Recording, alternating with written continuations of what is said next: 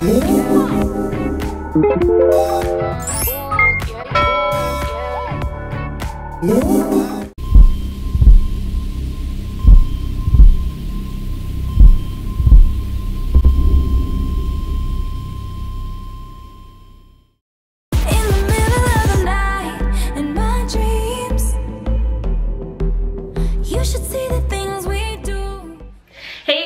back, it's me, just TiffanyB, and we're here. Wait a second. I'm over here slipping. We can't do the review without the clip-ins. Am I right or am I right? Alright, give me a second. Let me go throw them in real quick. I'll be back.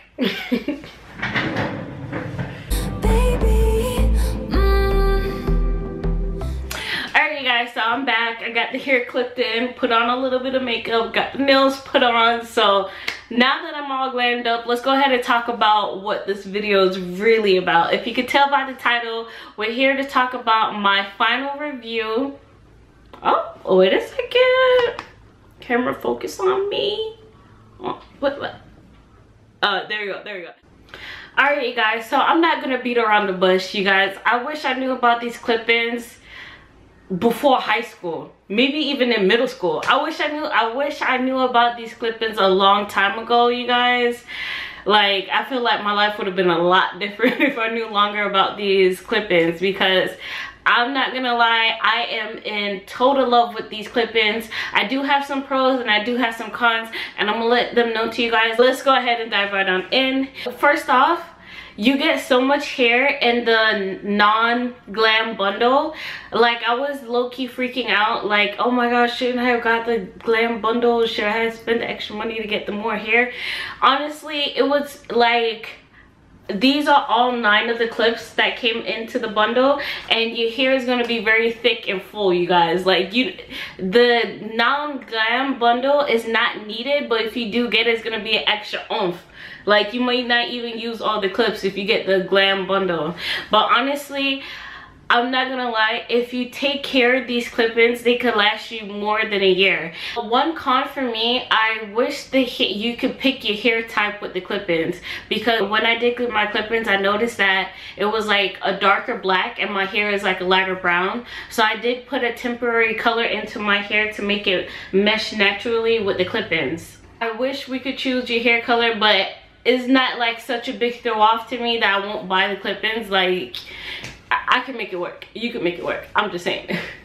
One pro for me is, like, it is so versatile. If you like really want to be conservative and have none of your hair out, you could completely braid down your hair and leave out a little leave out, just to mesh in your hair with the clip-ins, and just completely like clipping your hair through the braids. I've been doing that for a while. I've just been lazy to go back to get my hair braided down, because you know I can't braid.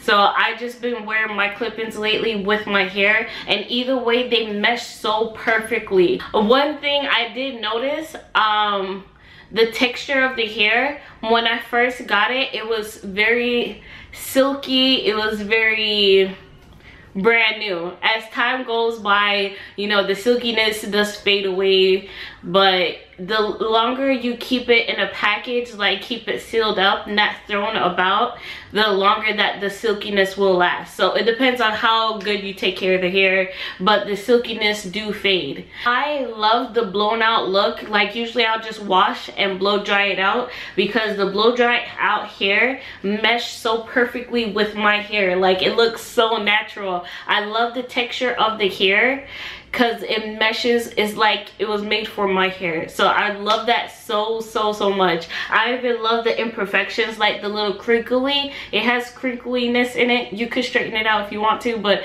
I like those little imperfections because it makes it look more realistic. The only thing I would gripe about, I'm a very lazy person, and lately I've been in the wig trend, and the reason why is a wig is one full unit that you could just slap on, fix your little leave out if you want to leave out. If you want to leave out, leave out.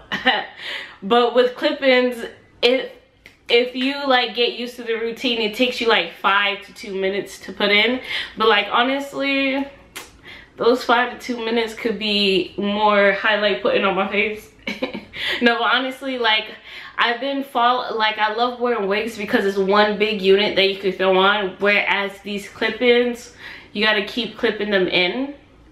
Leading on to my next point, I wouldn't recommend you sleep in your clip-ins, because if while you're rolling around your head and you're resting the clip-ins against your pillow, you're moving the clips against your roots, and it's going to cause balding in that area. So do not sleep in your clip-ins. If you do, then hey, you've been warned. I'm just telling you, it's not so safe to sleep in your clip-ins.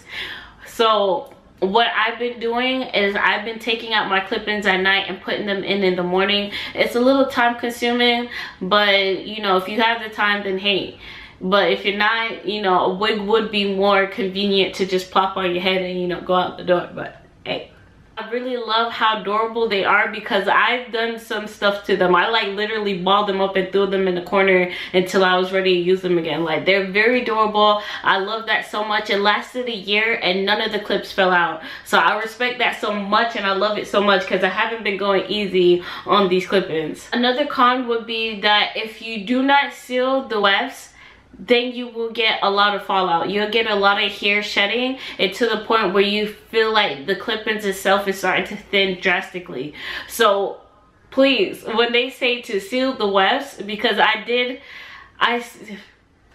little story time, I sealed half of my wefts, and I forgot, I just, you know, got tired of it, and I didn't seal the other halves. So I did notice that the hair that was sealed didn't shed. It was like 1 to 2 strands minimal for the shedding, but the other side that didn't get sealed, it was like a lot of hair fallout.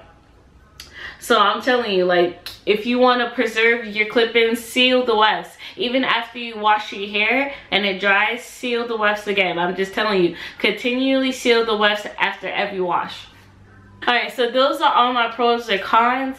Honestly, I do not regret this purchase, because still after a year, the hair is still, like, I wouldn't say silky in a sense, but it's like more natural. It's like, this blends into my hair so much. I was getting so much compliments off of my hair that I just went with the flow and said, yeah, this is my hair, thank you so much, and you know, just keep it moving. I feel like I don't need to make another purchase of the clip-ins yet, because these are still standing strong. So and I did notice on their website that they're coming out with wigs. So once I see a wig that piques my interest, I might try out their wigs instead of their clip-ins again, because the wigs are starting to be more convenient for me, because you know I'm a lazy person. But anyways, you guys let me know if you're thinking about buying the clip-ins. Did you already purchase them? Let me know all your thoughts and your opinions down below. Let's chit chat in the comments. And if you haven't already, go ahead and click that subscribe button, hit the notification button so you already know when I'm posting a video. I'll be back next week with another video. Bye, you guys.